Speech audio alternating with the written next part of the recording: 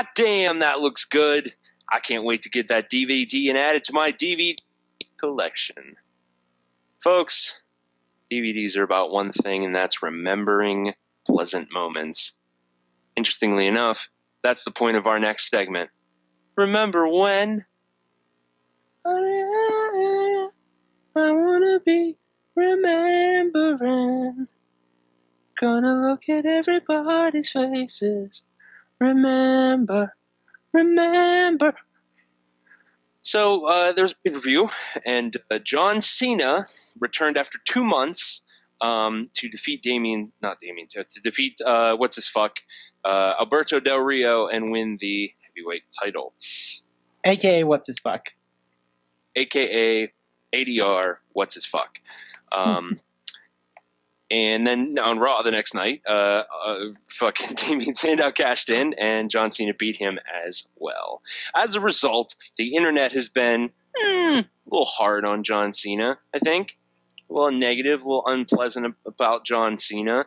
And you know what? Maybe he didn't have the best match with Alberto Del Rio. Whatever. That's fine. We're not here to split hairs.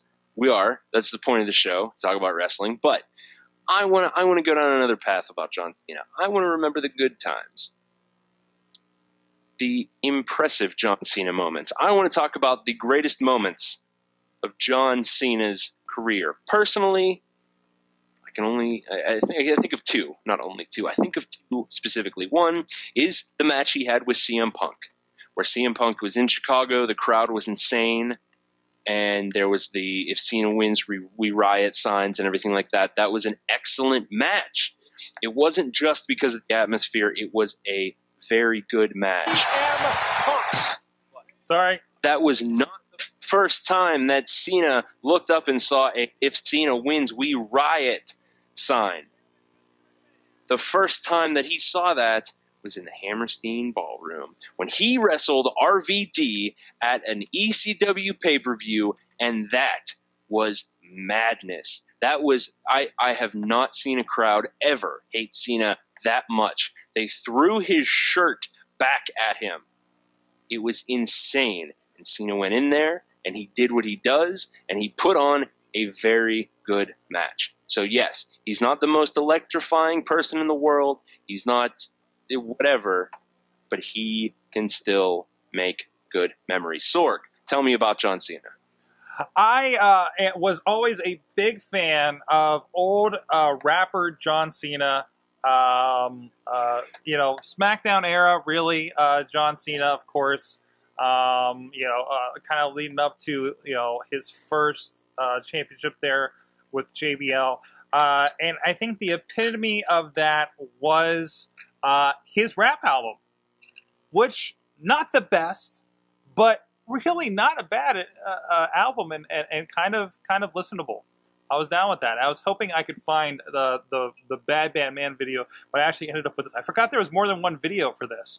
But yeah, it unfortunately I couldn't find the CD. I don't know if it was just had that limited of a release or what.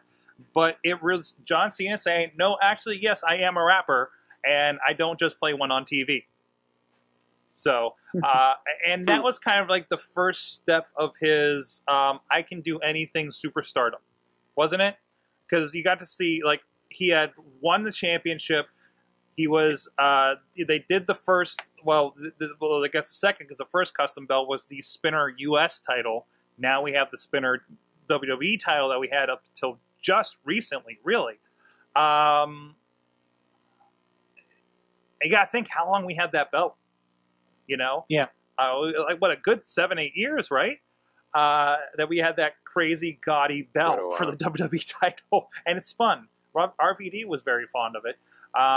So yeah, that album, the Bad Bad Man video, I thought was tremendous, and it was a great era for John Cena before he kind of settled into hustle, loyalty, respect that we know him as now. I miss Jersey John Cena, really. Eamon? I got one. I think a big misconception about John Cena, and it's such a sad misconception, is the fact that he can't wrestle. You heard those chants, I think, last night, or maybe it was at the pay-per-view, I don't remember. And it's a stupid misconception because he's even when he's just sort of being John Cena and doing his job, he's very good at what he does. I would take back even to I've mentioned before, the SummerSlam match with him and Daniel Bryan is my favorite match of the year. Basically, not just because of whatever happened, but because of the physical wrestling involved. It was really great. But John Cena has proved time and time again that he can actually compete and do really well.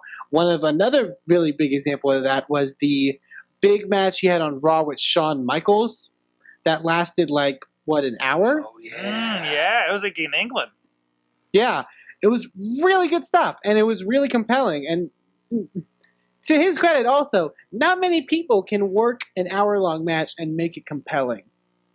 And I think a lot of people think just solely because it was an hour long, it automatically makes it a good match. No, the physical wrestling was very good in that match, and it kept your interest, and not many people can do that. So I think John Cena showcased in that sort of match that he deserves a bit more credit in that department. In the long run, between that, what he does for that company, what he does for charity, what he does, it goes above and beyond.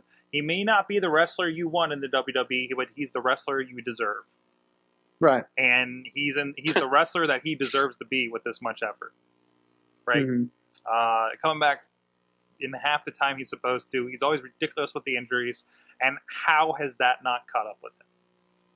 Oh, absolutely. I mean, and maybe we'll get into it a bit later. I told people, it's like I do like sort of the illustration, the big story is like John Cena overcoming the odds and all that stuff. But it is very impressive in general for him to come back from that injury, like 4 months before he was supposed to.